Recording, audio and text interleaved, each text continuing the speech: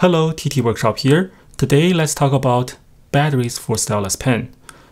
And stylus pens are getting a lot more popular these days with the Microsoft Surface line, HP, Asus, Lenovo. They all have their own version of the stylus pen. They are very convenient for taking notes and drawings. However, I'm pretty sure you have also experienced the same thing as me, where you were about to replace the battery of your pen and you were utterly shocked by the low availability and the high price tag of these tiny AAA batteries.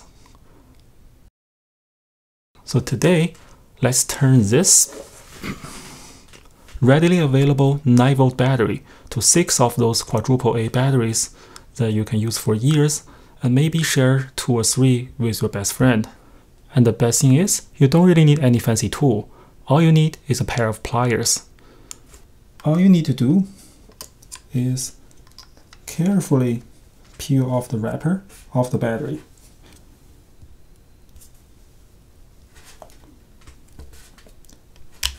I believe needle nose might be slightly easier, but we will get by with this. And now you can see it. A 9V battery, in most cases, is just 6 of these LR61 or AAA batteries connected in series. Okay, now you can see they are connected by spot welding, and we just need to use the pliers to remove all these tabs and separate them up. Okay, of course I will go beyond that and show you some more tricks about this method. So now we have our harvested AAA battery, and there's one tiny issue here. If you see close enough, there's a tiny height difference between the two batteries. And the reason is the harvested LR61s, they don't have any positive terminal on top of it, and that's to make the spot welding easier. So as a result, in some of the stylus pens, you might have issue with the connection. And if that's your case, you have to use something to make up for the height difference. And here I will demonstrate 2 different methods. The first one is very easy, and you should have the material readily available at your house. So it's just a tiny piece of aluminum foil. We all know it's conductive, so all you need to do is just make a little pad. So flatten the foil. Now we have an artificial positive terminal. Put in the battery slot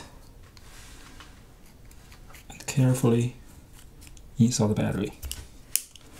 And the second method would require soldering, but to me that's my preferred method, since it really makes everything just much easier to deal with, and you can give those modified batteries to your friends and buddies and they will be super impressed by you.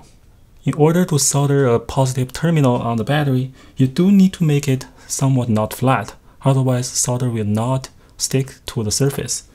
So you can do that with a tiny file or just a craft knife and just slightly scratch up the surface.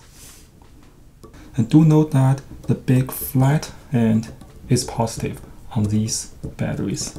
And of course you should do this at a very well ventilated area, but for the sake of the video, I'll take the hit. So you cannot really preheat the battery too much, otherwise you'll damage it. Tin the tape.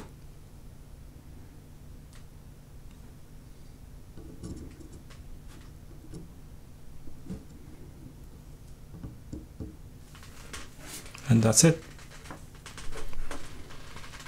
It might be ugly, but it surely works. Okay. Battery in, lock, white light is on. Thank you for watching. I'll see you next time.